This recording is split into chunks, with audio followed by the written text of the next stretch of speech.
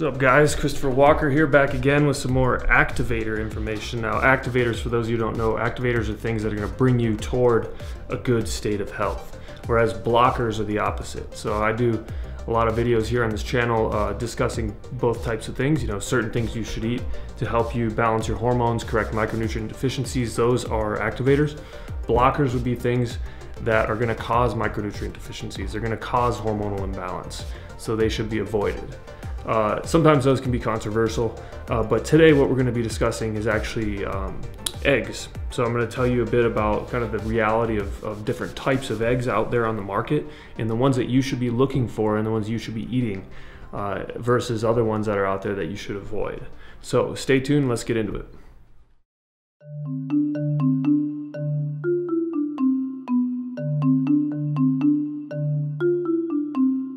Alright, so whole eggs, specifically egg yolks, are one of the most nutrient-dense food sources that we actually have in our society today.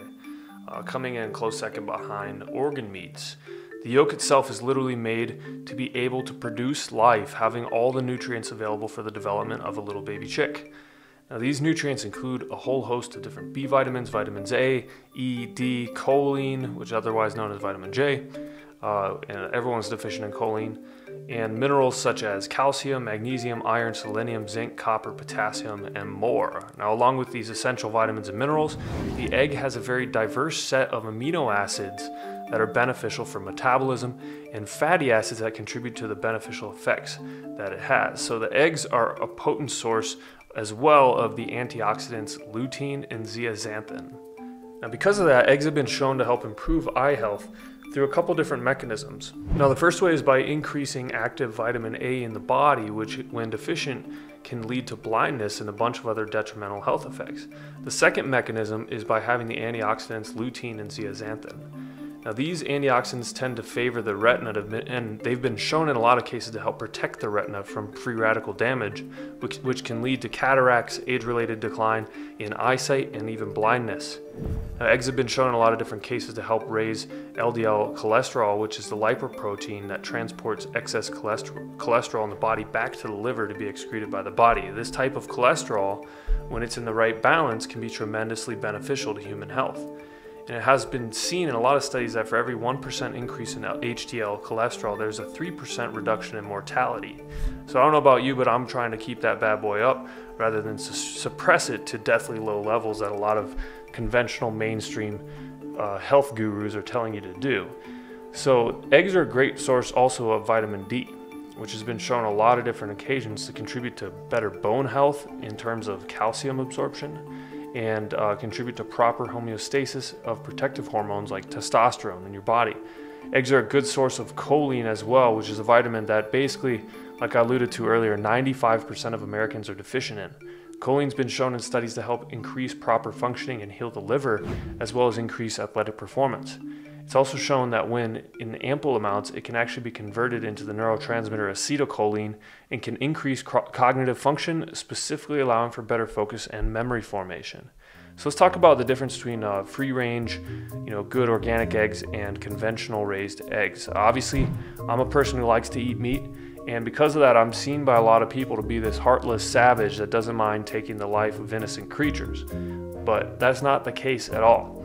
I take a look at the way that my food is raised and taken care of. I make sure I obtain my food from humane sources that take care of their animals right up to the day of slaughter. I view eating meat as a part of life. These animals have been put here in order for us to survive off of them. We've evolved as rapidly as we have and have been given the ability to eat these animals for a reason. Conventional eggs are the opposite of what I look for. Chickens are raised in cages, fed horrible, inhumane diets, possibly even other chickens, which is fucked up, and they're pumped full of antibiotics and hormones to keep them producing eggs year-round. The antibiotics are used because the animals are so packed tightly together without the ability to move that they can't actually even stay healthy, and they get chronic infections. Now, free-range eggs, on the other hand, are different. Chickens are allowed to roam freely on open land, and they get to enjoy the sunshine, and they're not pumped full of harmful chemicals that get into the eggs and the meat and then back to the consumer. They are healthy and happy up until the day that they're taken to slaughter. Now, this different process of raising the eggs can be seen not only by the naked eye of the yolk, it's a different color, but also by the nutritional composition of the egg as well. Just looking at a free-range healthy egg versus a conventional egg, you can tell there's something different going on, mainly because of the yolk. In a free-range egg, the yolk is a dark, rich yellow, almost an orange color that is packed with all the good stuff that you want.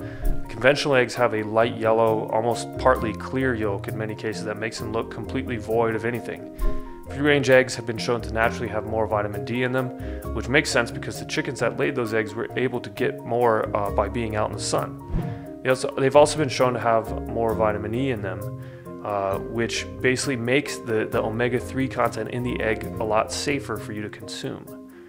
This is because vitamin E helps the polyunsaturated fatty acid keep from breaking down into free radicals when you consume it.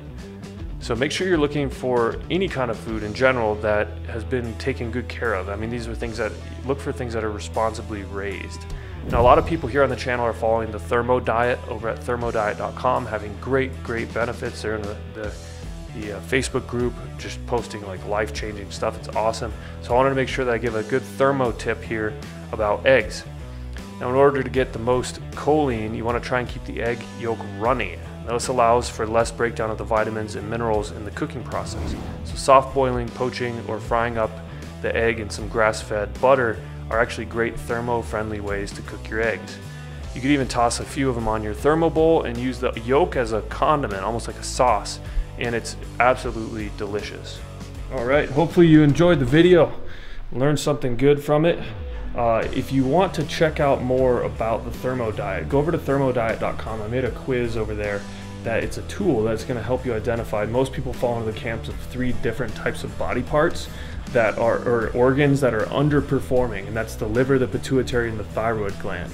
So this quiz, this tool is used to help you identify which body type you are, which of these that you need help with, and then I have a plan that's, you know, a good 30-day jumpstart, basically to help you to eat and, you know, do things that are going to help you to heal that specific organ so you can get back on the track to a good health. So go over there, thermodiet.com, and I'll see you over there.